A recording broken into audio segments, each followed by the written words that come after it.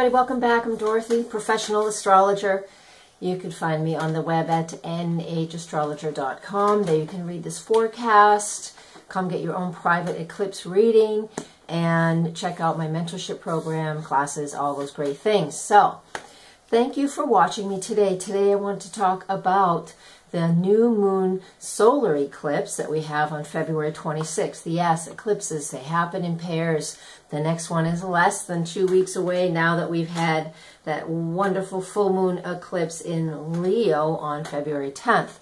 So, what are you releasing? What are you letting go? Remember, this period in between the parentheses of two eclipses is really key in shedding and letting go of those things that are no longer serving you. The things, like I've said before, that were there protecting you and helping you to grow and keeping you safe and secure while you're growing no longer fit, no longer suit us. Just like that egg I described in the last video.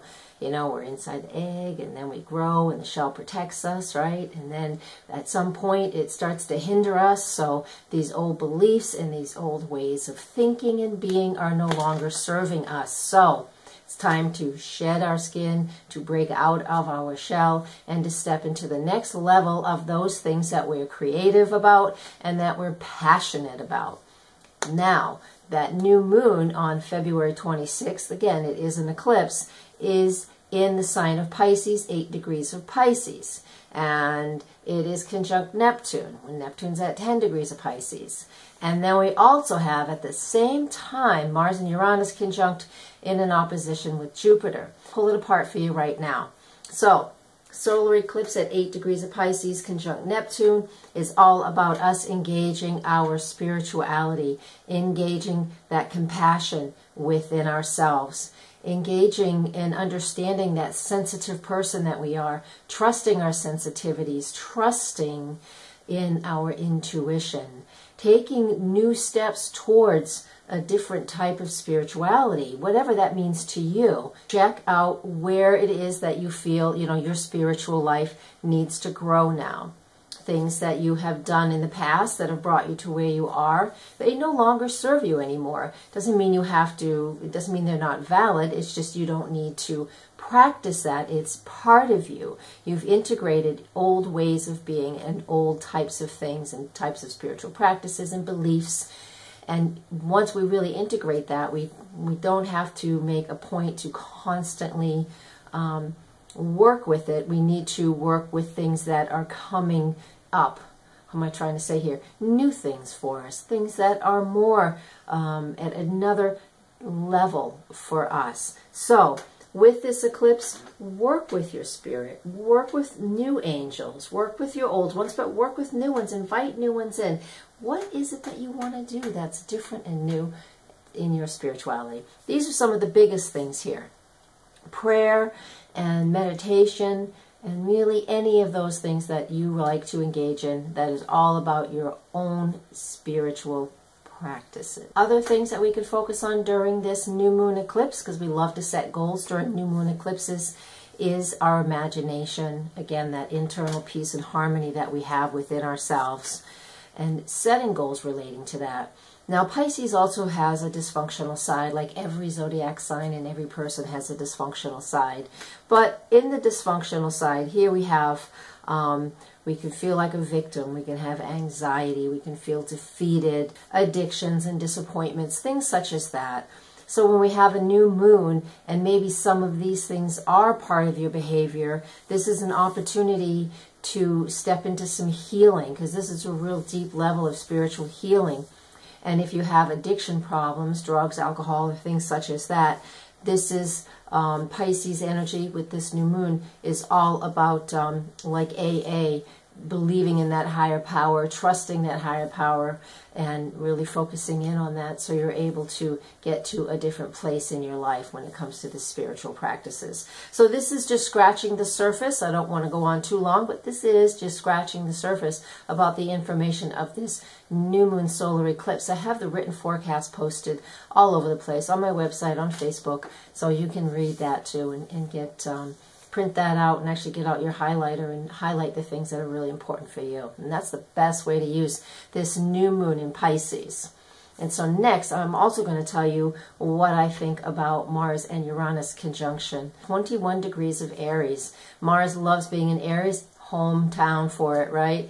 And we know what Uranus and Aries has been like for the last number of years, but especially recently, because what it does with both of these planets conjunct in Aries, building up till now, especially January through February, especially since Mars has been in Aries, we're feeling really feisty, really independent, a need to be very, very assertive, which you can call aggressive. I want you to think back to March 10th, 2015. Get out your calendars, journals, whatever you like. It's like, what was I doing on March 10th, 2015? This is an important period because that's the last time that Uranus and Mars were conjunct. They're conjunct again, but they're conjunct during this eclipse, and Jupiter isn't in opposition to them. And so I'm going to tell you exactly what to expect, and we expect the unexpected as well. But when Jupiter's in an opposition to these guys, it inflates what's going on. Plus, we weren't having an eclipse the moment at March 10th, 2015. So this is different, but similar. So look back to that date, see what you felt, where were you feeling edgy, where were you feeling independent, and you know that's going to happen again, because cycles do repeat. So we get to work on things again. If it was a crazy day and you're like, I don't ever want to do that again, then that's fine too, because this new moon in Pisces helps us to understand on a different level things that are going on around us. So that Uranus-Mars conjunction is feeling this sudden desire, like I already said, to be assertive, aggressive, to take steps, to take actions, especially actions without thinking. It's just, I want to go do this. I need my freedom now, and I'm going to do it no matter what. So if you're feeling super edgy, I'm just looking at my notes, make sure I have it. I don't have a prompter in front of me like some. If you're feeling super edgy and you feel like you just have to break free from something because you can't take it anymore, make sure you spend I would ask you to spend just a little time in contemplation and meditation, and through that compassionate heart of yours, decide and see if it is really what's truly best for you and for all involved, but really what's best for you, since this is all Aries energy. We are focusing on ourselves. Now, this is edgy and this is assertive. If you're already that way, then this is just going to be fuel for the fire. So you're already an edgy, assertive, or aggressive person. You're just going to continue to be that way. You have to be careful. If you move too fast, sometimes injuries happen. But if you're a passive person and you prefer just to stay in the background, we can see lately how there's just so many people who are the crowds at protests are just getting bigger and bigger and bigger.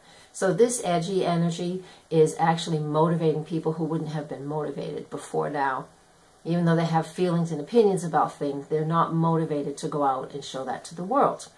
This is their opportunity now, because we're feeling the need no matter what. We can get beyond our personal fears and go fight for what we think is right. This is what we're doing with this Mars and Uranus conjunct. So this Mars and Uranus energy can help us to wake up.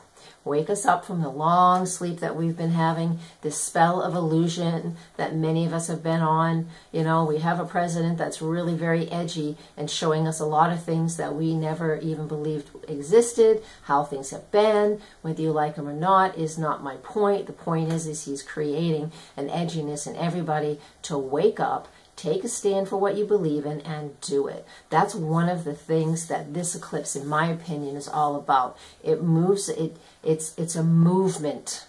We have to have this Aries for this Pisces energy to work. Aries says, let's go, let's go, let's go. And this Pisces energy says, I can see the bigger picture. So if we can do these things with a compassionate heart, stand up for what you believe in, then we are in the midst of a worldwide change here.